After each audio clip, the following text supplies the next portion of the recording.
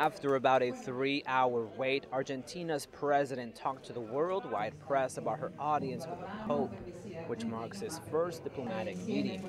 Lo vi seguro. He was very sure of himself. He was at peace and very calm. Lo vi tranquilo. Interestingly, before becoming Pope, Bergoglio actually clashed with the current president on social matters and laws that were implemented in the country.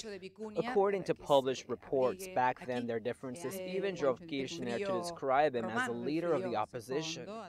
Sino también el compromiso. I think he'll be committed to change things, which he knows needs to change.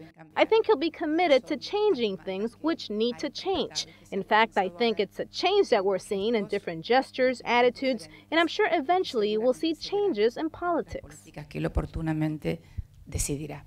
But Pope Francis seems to stand his ground since, as a gift, he gave the president a copy of the social doctrine of the Catholic Church.